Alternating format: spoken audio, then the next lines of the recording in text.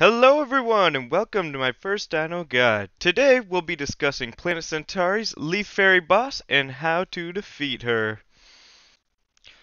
To find the Leaf Fairy, you must first find the forest biome. This biome can be found by going straight left or right to the edge of your world until you find the giant trees with the green foresty feel.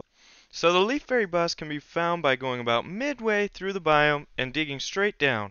If a monster falls into your pit and you end up killing it, as can be shown here, you'll notice that the souls start to go to an unfamiliar location. So you want to follow the location of those souls because that is where the portal is to the boss. If you've saved up enough souls or if you kill enough monsters, you'll be able to unlock the portal, and it costs around 3,000 souls to unlock total. Once you've gathered enough souls and prepared for battle, press R to go into the portal and she'll appear from this bulb and the battle will begin.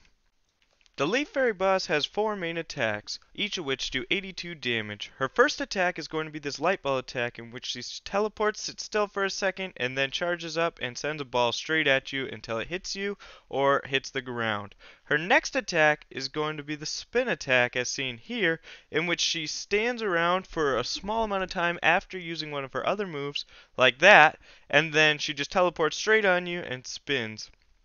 Her third move is going to be the Pyramid Beam attack, in which she teleports straight up directly above you and tries to attack you by sending out beams in a pyramid-shaped pattern.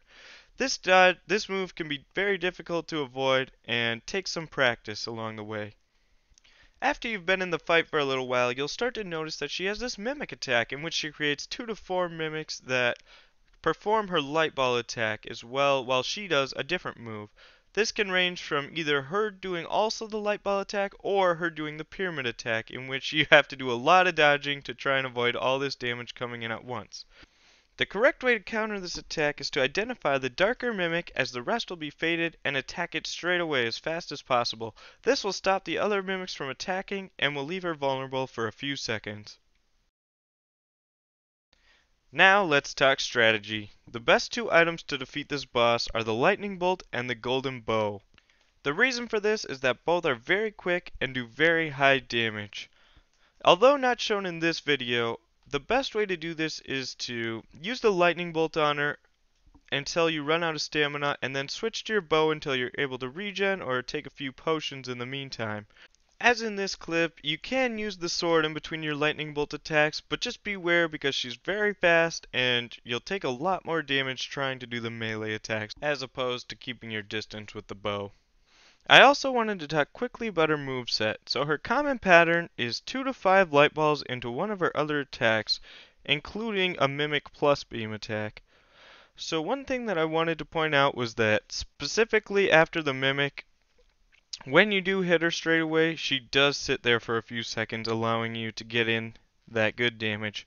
One thing I would definitely recommend in your little settings for this boss fight is setting your EQ as the dodge and dash sets, as they'll allow you to quickly dodge around her moves, as she is very fast, as you can see here near the end of the fight.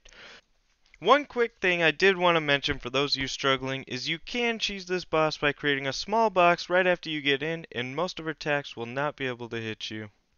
Now let's get to what we've all been waiting for, is the loot. She drops the Druidic Armor set, each of which has 80 HP and 40 SP, offering great late game armor for those who want both SP and HP during those late game boss fights.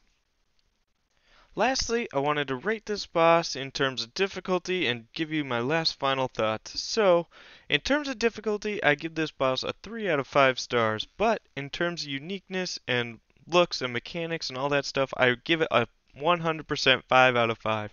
I love that each move of hers is telegraphed and you're able to control your own destiny in this fight, meaning if you know a move is coming, you can easily dodge it or at least give yourself the chance to dodge it as opposed to bosses in other games. So I really love that about her, and that is going to be all for this episode. I hope you guys enjoyed. This is my first one, so give me a break, leave me some comments at what I can do better and improve, and as always, this is DinoDisguised, going disguised.